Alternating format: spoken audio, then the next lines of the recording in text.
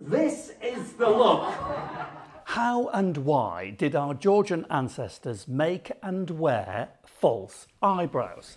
Hi everybody, I'm David Harper, and in this video I'm going to show you a little clip of my new history stand-up show called A Romp with the Georgians, your British and American and Australian ancestors. So it's funny stories, dastardly tales, things that our history teachers should have told us, but they seem to have forgotten. All content from the show is taken from my book. There's a link in the video description to buy the book if you want. It's been described by some as a bit like horrible histories, but for grown-ups.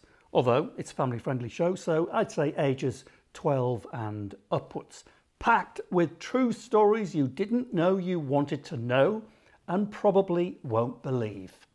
I, of course, cover wigs too in the book, and in fact, here's a couple of reviews on the book. Here we go. Giles Brandreth says, huge fun and amazingly informative too. Then Graham Garden, you remember Graham Garden from the Goodies? He read the book. He said, it's hard to believe that such stylish silverware and elegant architecture were produced by this bunch of hooligans. Enjoy the romp. Real stories about real people, our ancestors long gone and forgotten. How did they live? How did they love? What did they do for hobbies, for work? How did they interact with one another? What did they think of their world? And see what you think of them now. It's heartwarming, that true, unbelievable but true, funny and outrageous, yes, in places, but I guarantee you will leave the theatre or finish reading the book knowing something that really has blown your mind. It might even make you look at your life the way you are in a very different way too, because the Georgians, their DNA is in all of us. You, me, we are made, we are partly created by these people, long gone and forgotten, but highly important in the history of the world. And I think you're going to be very proud of your Georgian ancestors. Right, let's get to the clip then of my stand-up history show, A Romp with the Georgians, asking the bizarre question, why did our Georgian ancestors make and wear false eyebrows? How did they do it? What are you going to do? What you do today, you paint them in. Well, the Georgians painted them in using cork. They'd burn the cork and paint it in. They'd get soot from an oil lamp and rub it in. The problem with that, when you go to a party, you sweat, your eyes drip with soot and black. It's not, I mean, some ladies are going for that look tonight, I can see that. But there was a great alternative. A way of creating literally false eyebrows. The Georgians were very eco, ahead of their time. They created homemade fake eyebrows using a natural product, a furry, hairy product. Any ideas what it might be? Caterpillars would be a good one. Why didn't they think about that, madam?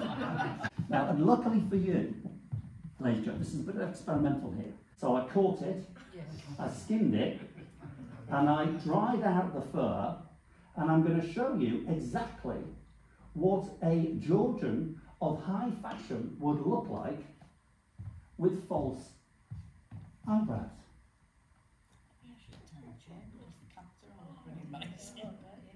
This is the look of a high fashionista circa 1750. I mean, ladies, you can barely keep your hands off me, can you? This is what they looked like, which is fine to a point. I've just used some modern glue. The Georgians didn't have it. They used to have to use animal fat. And then they would go out and they'd always be conscious of the fact that an eyebrow might fall off. That's not a good look. Can you imagine? Seriously? I mean, that is not a good look. This is even worse. You don't even know it. You've had a few gins. It falls and it drips down your face. So you would rely on your friends, ladies, who you could rely on, to keep an eye out for eyebrow slippages. Everybody have a little pot of glue that with your eyebrows just drop, my darling. There, let's go and fix your eyebrow. That's fine. Fine if you're out with your friends. Not so good if you're out with your husbands.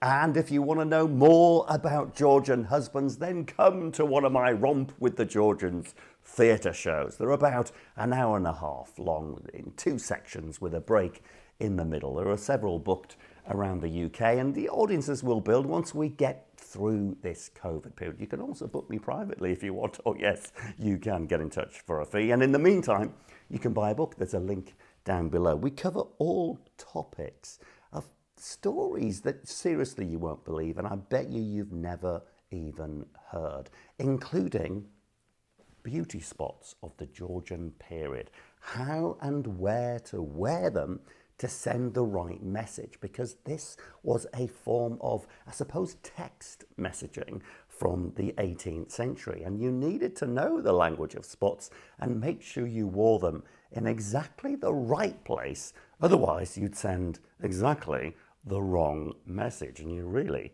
didn't want to do that. So what about pets? The Georgians loved pets, just like we love pets. They liked them exotic. They also liked them terribly dangerous, pets that actually killed people. They quite liked them a lot and talk about killing. Georgian jobs, the jobs that your ancestors had to do, were truly, in some cases, outrageous. No wonder the average lifespan was 40 years old. We'll get to that. Georgian inventions also. You can thank your Georgian ancestors for the greatest inventions on the planet, things that changed the world for the better forever. Steam train, 1825, the first passenger train, Georgian invention. Democracy, hundreds of millions of people around the world today take it for granted. You can thank your Georgian ancestors who fought and literally died for it. Loads of inventions, including a really interesting one by a chap called Joseph Merlin. In 1760, he invented, whilst drunk, the roller skates. All sorts of shenanigans.